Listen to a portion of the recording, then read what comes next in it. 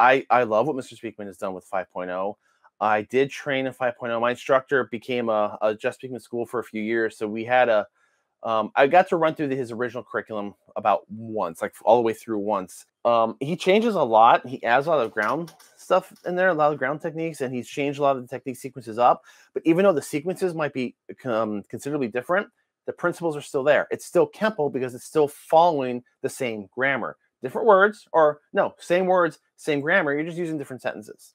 So it's a different approach, and it's very competition and fight heavy, which I like a lot too, because it's a little bit more pressure tested than your typical school. 5.0 is interesting because I like it a lot, because what Jeff Speakman did was, and I do believe, and there's going to be mixed opinion, I believe where 5.0 went is where Ed Parker would have taken it. Ed Parker was always changing his system.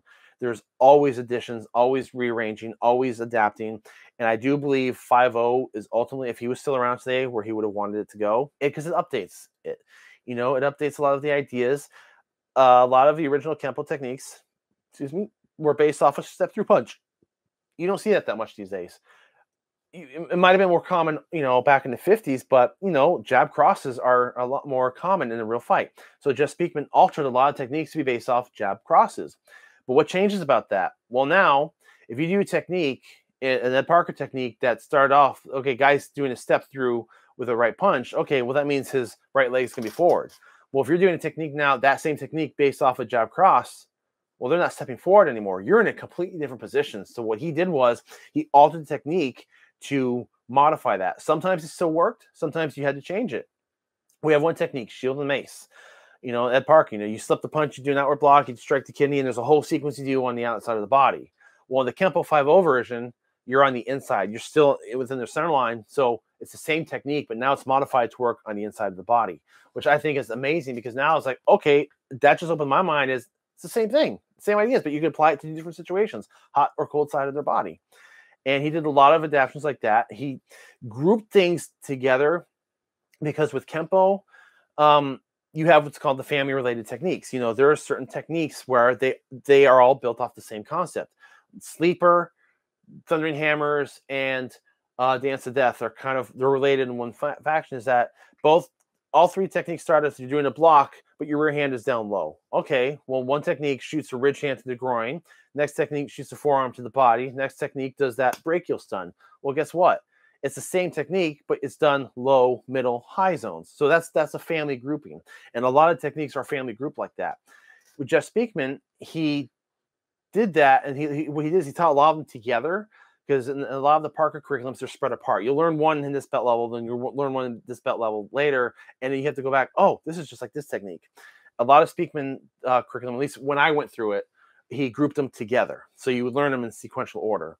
And he has one sequence where they come in for a tackle. Okay, well, you're able to catch them before they get their arms around you. Well, then the next technique is, well, when they get a little bit closer, they get a partial grip. The next technique is, well, what do they actually get you into the clinch? The next technique is, okay, now they've gotten you to the ground, and you're going to do this one sweep. And now they've gotten you to the ground, you're going to do another sweep. So he kept building on that. So I like that a lot. I thought that was a very logical evolution for the art. All the same principles. It's still Kenpo, but it's now applied in different sequences, modified for more modern fighting, and there's a heavy emphasis on the ground fighting. So when you do a Kenpo 5.0 fighting, it's not usually point. It is continuous, fairly hard contact. Sometimes it's hard, full contact sparring, and it goes to the ground. Like, the fighters stop until when one submits. And there are tournaments that will be point-based, but the points basically are just, they're tallied up as you go along. So it won't be like point stop. It'll be, okay, well, this person scored 40 points, this person scored 30 points, however that works. But no, I think Kenpo 5.0 is a wonderful system. And it's funny, because I've got a really good friend. He's one of our viewers too. He is training in California right now at a 5.0 school. I trained in 5.0 14 years ago. And it's so different now. Like, we will talk about techniques, and what he's learning now is completely different from what I learned. And he jokes, he says sometimes they call it 5.1. But Jeff Speakman's doing the same thing. He's always adapting. He's always updating it. And I think that is the natural path of Kenpo. Kenpo should not be static. A lot of art shouldn't be static.